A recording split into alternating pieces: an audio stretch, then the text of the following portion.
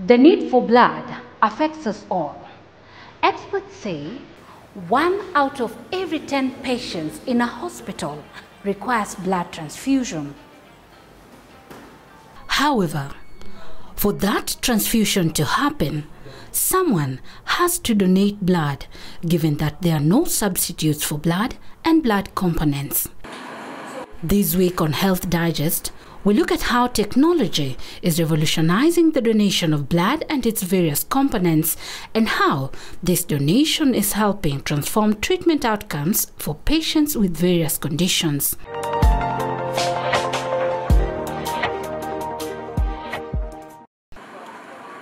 The need for blood continues to grow around the world. In Kenya, volunteers like John Mugo from Nairobi play a critical role in helping the country bridge the current blood deficit. In the previous years, Mugo, who is a regular blood donor and also the chair of the O-Negative Foundation, had to donate a whole unit of blood the traditional way. So how are you feeling? But today, he walks into this facility for the 3rd time to donate platelets, one of the components that make up the human blood. I will start the needle. How the donation is going to happen is what strikes the eye. The procedure is rapidly growing in the blood collection field. This year I have donated, this is the 3rd time I have come to donate platelets, because I donated in January, February, and now March. What we do as a group is responding to blood abuse so that we may save more lives. This component will be removed through a process known as apheresis. It is a procedure where single or more components are collected and the rest of blood components are returned back to the donor. However, before that happens, we collect a small sample, about 2 ml, where we will do a polymogram to determine if at all the donor has enough platelet count, if at all the patient has got any underlying medical issues, and if the donor has enough blood count. In the traditional blood donation, a unit of whole blood is taken from a donor and sent to a laboratory. There, it is separated into its 4 components, namely the red blood cells, white blood cells, platelets, and plasma. In Mugo's case, the separation will happen while he is still connected to the machine, which uses a centrifuge to separate blood and its components by density. I will start the needle, then I will click on the machine to start the procedure. Thereafter, it will start the actual procedure of drawing blood. So it will draw blood, approximately like 20 to 50 ml of blood. Then the blood will get into the centrifuge. We have a centrifuge within the machine. So it will get the centrifuge where specific components will be separated. So the chosen components, of which now we did choose the platelet components, will be pumped to the bag. As you see, we have 2 bags. So the platelets will be pumped to the bags. Then the remaining components, which are the red blood cells and the plasma, they will be returned back to the body. So what do you look out for to determine whether a donor has enough platelets for you to draw some out of them? For you to donate, you need to have 250 number of platelets.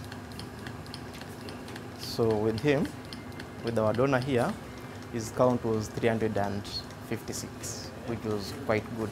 So when we input the details, that is the weight, that is the height, the machine will be able to tell us the approximate volume of blood that the donor has. If you get somebody with good platelet count and good height and weight, then it might take about 49 minutes for the procedure to end. Experts say the quality and characteristics of platelets during storage is affected by a number of factors such as processing after collection, anticoagulant, and centrifugation, among others. The storage temperatures for all these 3 products are different. And even the duration of storage is different. Like the red blood cells can be stored in a temperature of between 2 to 6. That's actually refrigeration temperature. Between 2 to 6 for up to 42 days. And then the second product, the fresh frozen plasma, can be stored in a temperature of -30 and below for up to 3 years. And now, surprisingly, the platelet concentrates is stored in room temperature, and it only can be stored for 5 days.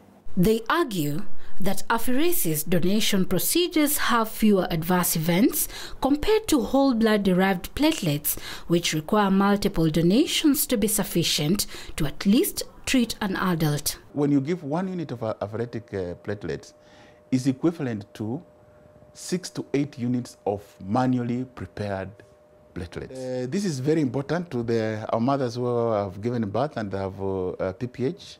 Number 2, to the patients who need, the cancer patients. In fact, those are the highest consumers of apheretic platelets. And one of the things I've realized in Nairobi that the demand is now so high. This also increases the risk of infectious agent transmission at least twofold as compared with apheresis units they won.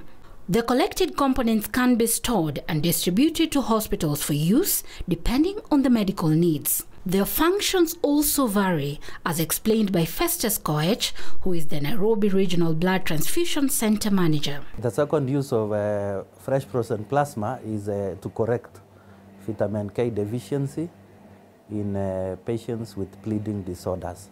So you find that in cases like menstrual bleeding, that is the therapy that we normally give, the fresh frozen plasma, because it corrects that deficiency of vitamin K. Plasma, which is the liquid component of blood that consists of a mixture of water, sugar, fat, protein and salt, can also be used to treat burns. The red blood cells, on the other hand, are said to be the most commonly transfused blood component. The major use of platelets is to correct the bleeding. In case of any bleeding, let's say patients with hemophilia. Hemophilia are people who are not able to produce enough platelets in their system, maybe due to conditions like cancer that distracts the normal production of platelets. Then we can infuse platelets which have been prepared externally. Blood and blood components provide unique and life-saving therapeutic benefits to patients like Victor Sirengo, a resident of Nairobi. The support that I received. Sirengo was diagnosed with cancer in June last year. What started as a bacterial infection, followed by swelling of the lymph nodes, would later see the lawyer undergo a battery of tests to facilitate a definitive diagnosis of his ailment. On my second visit, I met another surgeon who, upon examining, of course, the entire procedure that had happened and the result that they obtained, his opinion was this was not just one type of a cancer, but 2 types of cancers. And so they referred me to Kenyatta Cancer Treatment Center for further tests and confirmation of that. While I was walking outside the hospital, I had a lot of questions in mind. More than 40,000 people are diagnosed with cancer in Kenya annually. Experts say many of them will require blood or blood components during chemotherapy. When I presented the results to my doctor, she was so concerned about my platelets. My platelets were at 21. So she was a bit shocked as to how I was even surviving and moving around, because it meant my immunity was extremely low. My HB levels were also very low at that time. And when she mentioned to me is when I was able to relate, because during the entire journey, I kept on experiencing a lot of fatigue, a lot of uneasiness. There was even a period where I could not eat any food at all. I kept on vomiting. Experts say various types of cancers can affect the number of red blood cells or platelets, which will require a patient to undergo their transfusion. Cancers like leukemia originating in the bone marrow can also reduce blood counts. For Sirengo, who was diagnosed with leukemia, getting his platelets levels in check became another nightmare. This was compounded by the high cost of transfusing the blood component. With the few donors who are around and available, I was able again to do another 2 pints of blood. Went back with my results still. It wasn't sufficient. And then I had to ask the doctor, what can we do? We do more than 2? Is it something that will be life-threatening to do 5 or 6 pints of blood for an individual? Because as a patient, you really want to get done with it. You're also even tired. And even your anticipation for the treatment is kind of like giving you the hunger for getting done with these things, because it essentially means your life has to stop. So the doctor said that this time around, I don't think you would go for full blood transfusion. There's something called apheresis platelets. Maybe that is one thing that you need to do. The doctor had recommended 2 pints of platelets. It was only to realize it was a 75,000 for 1 pint. And this came as a shock. Similarly, Amina Faki from Pangani in Nairobi also depends on blood components for her daughter's well-being. The mother of 2 says her eldest daughter was diagnosed with the most severe form of a rare blood disorder that affects the body's ability to produce hemoglobin and healthy red blood cells, known as thalassemia. She has to be transfused with 2 pints of blood every month. She was diagnosed in around when she was 4 years old. But before that, she had some symptoms and some conditions which we were not understanding what it is. And then when we went to different doctors, and nobody could know exactly what problem she has. So there was a doctor. She did one of her tests, and I had to take it to a hospital, and they said that this test can only be done in India.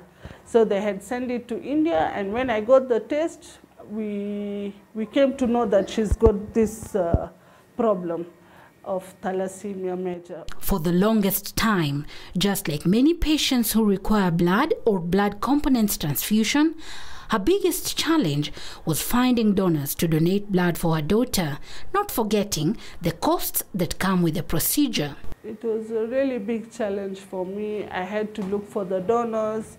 I have to take them to different places to donate. The solution is bone marrow transplant, but before that, we can be transfusing her blood like every month, and according to her situation, what it is.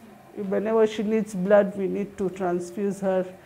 But otherwise, she's okay. There's no problem. The problem is only that her spleen gets swollen sometimes. You can see her stomach is swollen.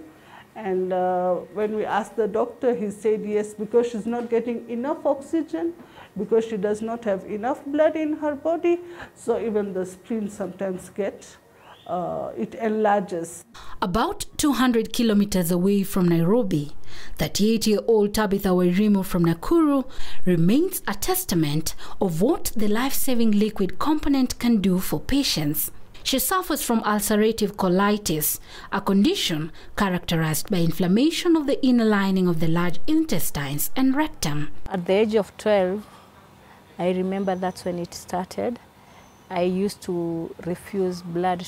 I used to get transfused a lot, and we didn't know what the cause was. So I used just to go and get transfused. They will check everything. They say I'm okay. Then go back home. Then after maybe a year, then I'm back to the hospital. But in 2005, that's when they found out what the cause was. Apart from medications she takes to treat the condition, she depended on blood transfusion for years. She remains the highest recipient of blood in Kenya. 2013, I was transfused around 26 or 27 units of blood. Although she doesn't undergo transfusion anymore, Wairimu says it takes the bold donation of people like Kennedy Sanya to help give patients like her a second chance at life. Sanya is a resident of Nakuru who is ranked the highest blood donor in the country. There are people who think that for you to donate blood, they have to be given an incentive. It's not proper, because this is something voluntary.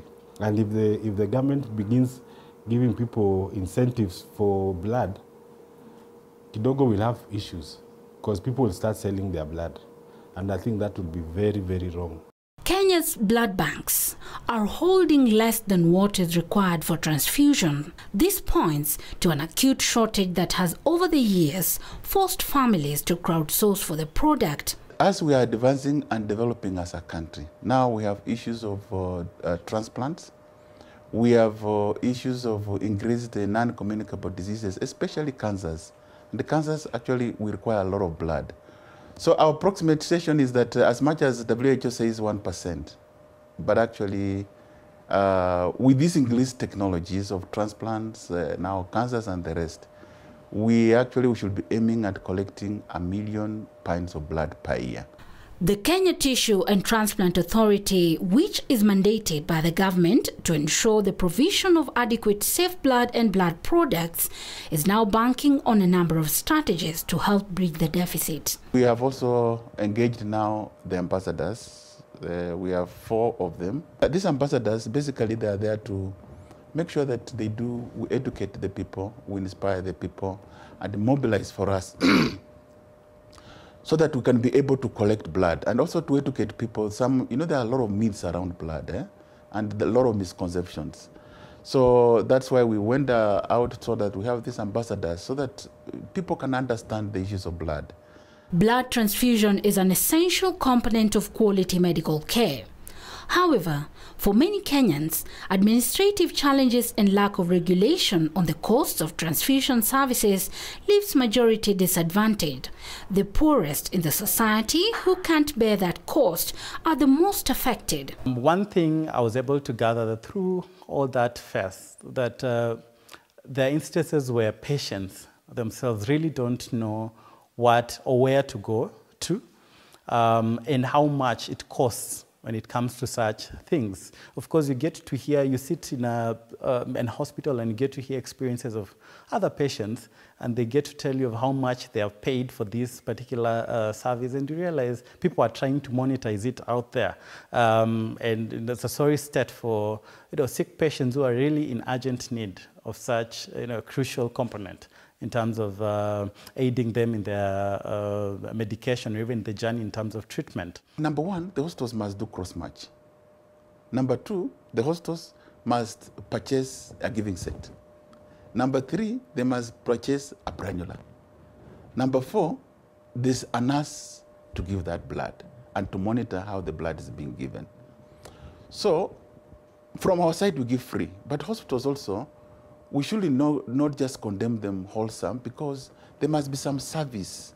They're offering us some service. Now we have a policy in place which is ready, and I think anytime it's going to be launched. Number 2, we have a bill, and through the bill now we'll have regulations which will regulate all this. And maybe during this time that we encourage Kenyans to come and give us our views, because at the end they're the ones who donate this blood, so we really want their views.